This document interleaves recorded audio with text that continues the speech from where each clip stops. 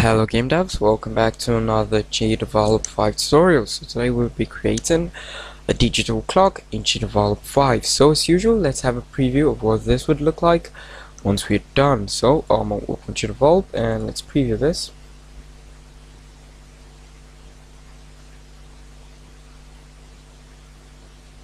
Okay, so here we have a clock which displays the hour, the minute, and the second. I just added the milliseconds. I can take that out, and we also have the date, which is the 2nd of August, and this is also Sunday, and the year displayed down right here. Okay, so this is what we will be creating today. So let's close this and let's open GDevelop 5. So let's create a new project from scratch. So create a new project.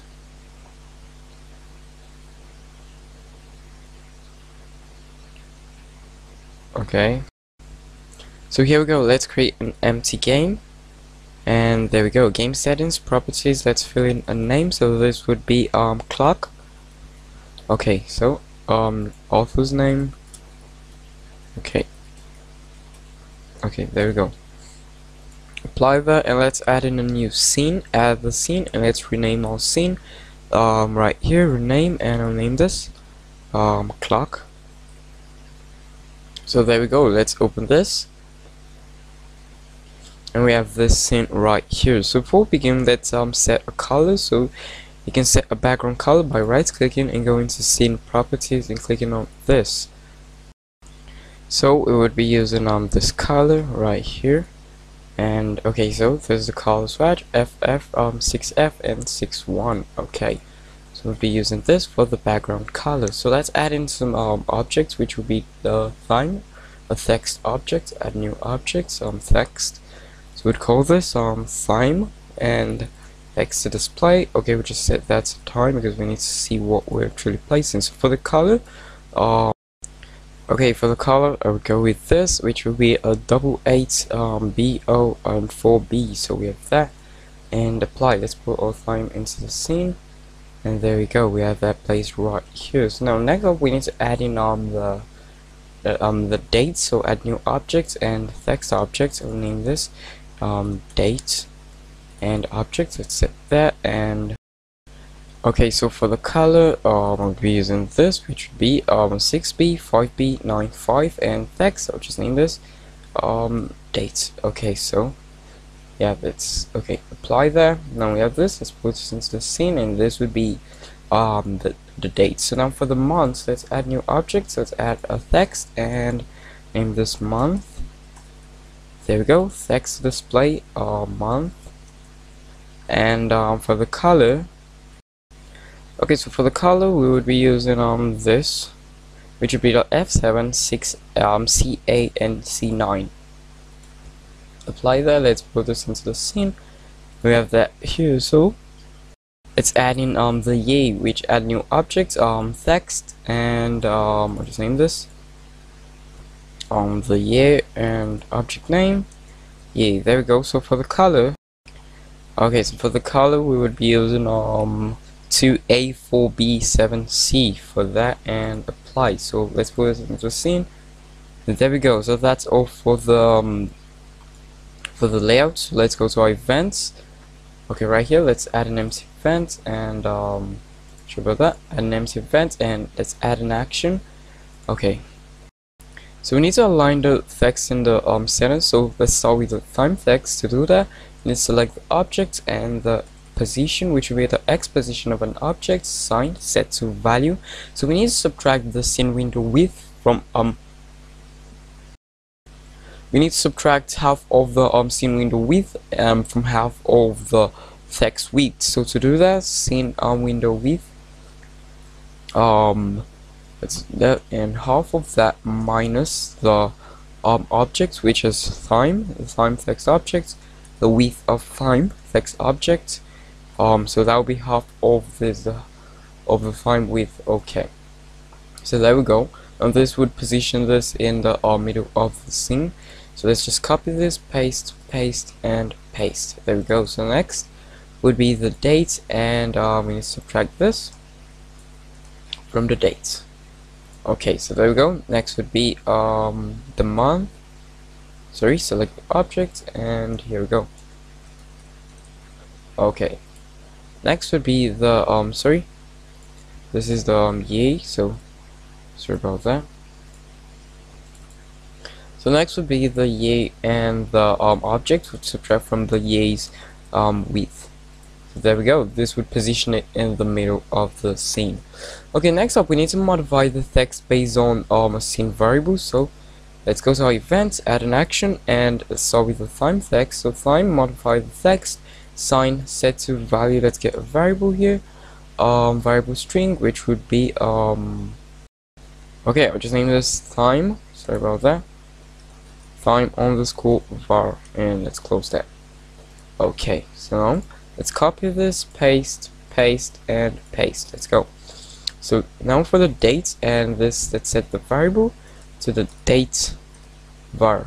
Okay, next up would be the month. Here we go.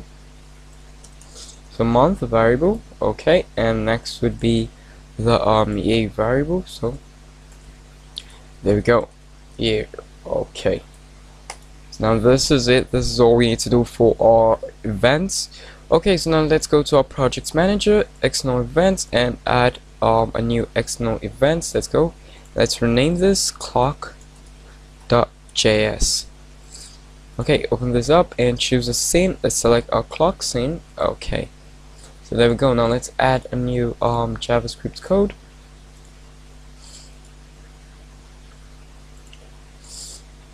Okay, that's loaded. Okay, so there we go. Let's delete the first event, and okay, so here we go. Now we get this runtime scene, which is a default code which comes once you create a JavaScript code, and in GDevelop, and this sets the background color to this for the red, for the green, and the blue. Okay, so we don't need that, so let's get that out.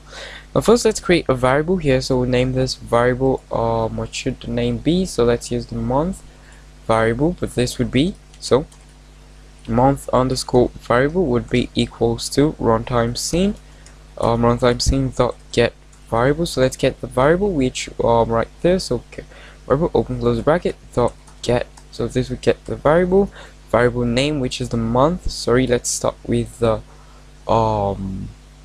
what's it? Here we go. Let's start with the theme variable. So this would get the theme underscore variable. Let's close that with a semicolon. So that marks the end of a line of code. So let's change our variable's name to theme. Okay, so we need this.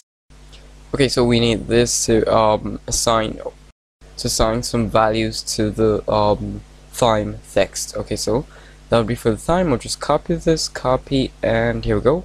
Paste one for the date. So date variable, and get the variable date. Okay, so one for the month. Okay, so that will be for the month variable, and this will get the month, the variable which you created, the month variable, and one for the year. So here we go. Year, and here we go.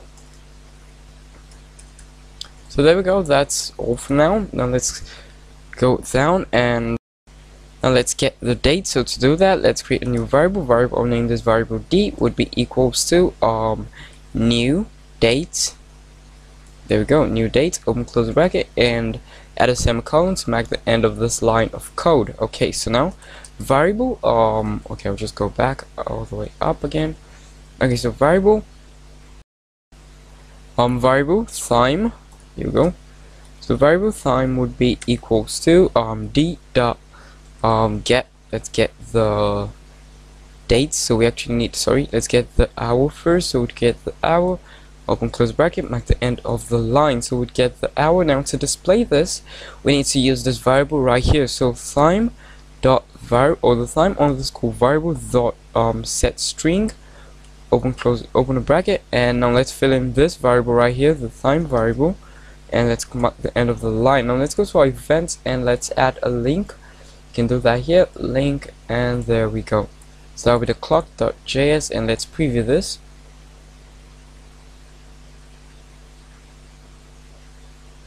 Okay, so there we go. That's the 13th hour. Actually, it's 1:26 here. So okay, so this uses a 24-hour format. It's 1:26 here, so it's actually displaying the hour right here. So we would add the minutes and the second here.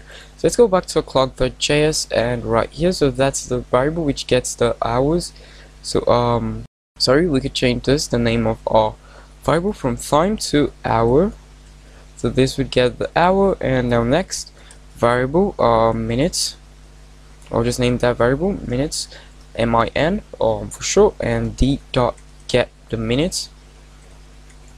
Okay, so this will get the minutes, open close the bracket, and mark, and use a semicolon at the end. So this will get the minutes, and for the second variable, I'll name this sec, and would be equals to d dot get the seconds. Get seconds, open close the bracket, and there we go. So this will get the hour, minute, and the second. Now to display this, all this in our time variable, we need to come right here, and we'll start with the hours. So this will display the hour first, and we could do hour plus minute plus and the second, but there's a reason why we can't actually do this, because it would add the hour, it would add this and the minute and the second and display it as one single text. So to display it separately, we need to take this back and add a double quotes here, which would divide both, and let's add a column here. And next up, let's add a plus before the mean and plus after the mean, and a double quotes, and here we go. So a semicolon in the double quotes. Okay, so preview. Okay, so here we go.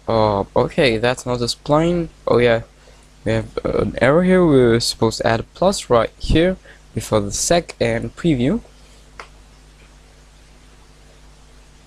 Okay, so as you can see, this places the hour right here, the minutes, and the second right here. Okay, so let's close that.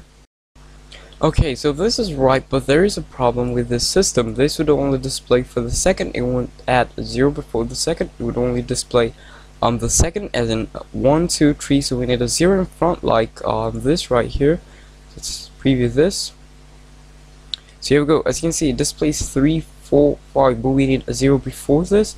And to do that, let's add an if. So if, open a bracket, if the first of all, let's start with the second. If the second is less than 10, let's go open some curly brackets, and let's tab, and there we go, right here, and close this here. Okay, so once those if the second is less than 10, if it's less than 10, we need to add a 0 right here. So here we go. This would add a 0 before the text right there. Now for the minutes, we could just do else if the minute is less than 10. Same here. Time variable dot set string. Okay, set string, open a bracket, and hour plus. Sure about that. Hour plus, open this, and let's add a column here. So this would add a 0 before the minutes, then a plus minutes. So this would add the variable minutes, and so let's add some double quotes here and a column in there, and plus second. So there we go. Let's close that, and there we go. So now once this is less than 10, it would display 0 in front of that. And let's add an else. So else, open this up. I'll just copy this. So if none of these are true, it should go the default way, and this should work perfectly. So let's preview this. And here we go. This goes at it's 11, 12. Now it adds a 0 before this once it's less than 10. So next up, let's add in the dates, which would show. Okay, so let's just scroll that right here, and okay, so to do that, here we go. Let's get a variable dates would be equals to get dates. Sorry about that. Sorry, d dot get dates. Okay, so there we go. Open close bracket and a semicolon at the end. So there we go, this would get the dates. Now let's get the variable, which is a dates variable. So dates variable, dates var dot string, set the string to the dates text right here, so date, and let's close that right there. Now preview this. Okay, so we have this is the second day of the month of August, so let's close this. And now you may have noticed on this right here, sorry about that, right here we have this. So a day displays this as a date and this as the current as the date, and this is the current day, Sunday. So to do this we need to create an array, so let's do that. Okay, let's go back right here, so let's go variable date, I'll name this dates2 would be equals to d dot get we need to get the day, so this would get the day, open close the bracket, and mark at the end of the line. Okay, so let's set this to day.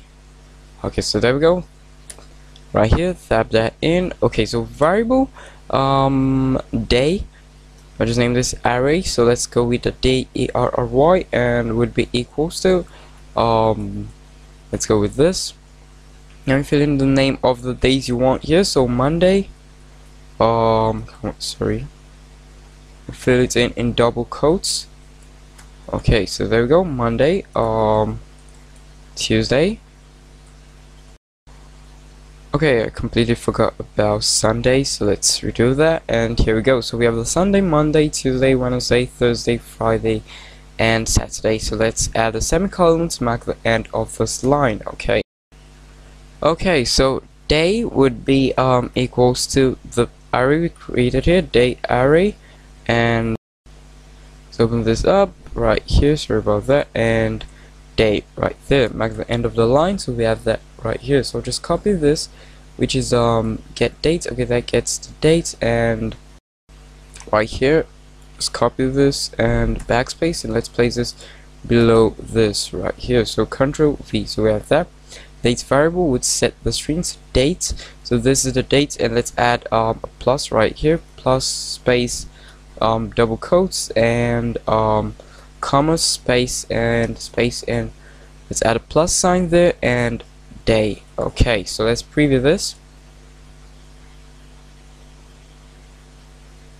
So here we go, now it displays 2nd of Sunday. So this comma we added here adds the comma right here, so you can choose to add more spaces by just adding spaces this way. So there we go, it positions it right there. So that's it. Now next we need to add the month, so we would do this the same way we did the date array. So just bring this all the way back, and there we go. So now let's do the month. Okay, to get the month, let's get a variable, and month would be equals to d dot get month. So this would get the month, open close, and let's mark the end of the line. Okay, so you can choose to display a month in numbers by doing this. Let's get the variable right here, month variable. So month variable would be equals to, sorry, dot set string. So this will set the string, and here we go. So you can fill it in here as month, like the end of the line, and preview. So this would fill it in as numbers, which is the 7th month. But to get this in alphabet, okay, to do that we need to create an array just like we did here. So I'll just take this out right here, and let's tab this in. So variable, I'll name this month array. So this will be the month array, and that would be equals to open this. Okay, so you just use this type of brackets for arrays. So there we go, in between let's paste that. So we have January, February, March, April, May, June, July, August, September, October, November, and December, which are all the months we have on the calendar. So there we go.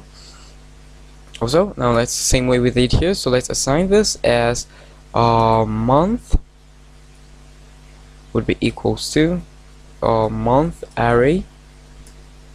There we go, open that, and month. Let's close that. So there we go. Now let's preview this. Now here we go, we get the current month as August. displayed there. Now for the yay, which is currently the last one, it's not that hard to get, so let's just get it. Okay, so variable, let's get the variable yay right there would be equals to d dot get full yay right there, open close the bracket, and there we go. So this would get the full yay. Now let's set the string of the yay variable. So here we go, yay var dot set string, and open the bracket, and let's fill in the variable here, which is the yay variable. Okay, so let's close that with a semicolon and preview this. So there we go, it displays the yay, and we have the month, and we have the day currently, and we have the time. So you can just add some milliseconds just like I did, and right here we go. So this is the second, so you can get the second, which would be variable. I'll name this milli, would be equals to d dot get milliseconds, open the bracket, and a semicolon right there. And okay, so we can add this here by adding a plus right here, so plus, and open up some add a double quotes, and let's add this, which is a column there, and a plus, and we add in our text, which is our variable, which is the milli. Okay, so there we go. Now we can just copy this all the way from here, and copy this, and paste that here, and paste that here. Okay, so let's preview this. So there we go. Now it displays the millisecond. So that's how it's done. That's how to create a clock, in a working clock in GDevelop 5. Thanks for watching. Hope you enjoyed this tutorial. If you did, please like and subscribe. Okay.